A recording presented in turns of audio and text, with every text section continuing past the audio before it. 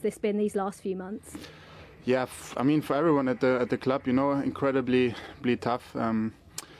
It's not easy, you know, under these circumstances. You know, a lot of things changed this year, and you know, sometimes even as a player, you know, it's tough because we have so many injuries, so many players.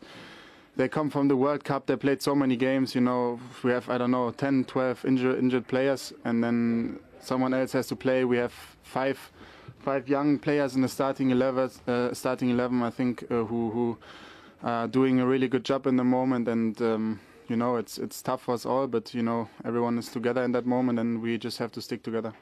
You obviously scored the winning goal. Talk us through it. Hakim put it on a plate for you, didn't he? Yeah, I think I was, you know, in a good spot. Even in the first time, I think Hakim gave me a lot of good balls, and you know, I finally scored, so I'm happy.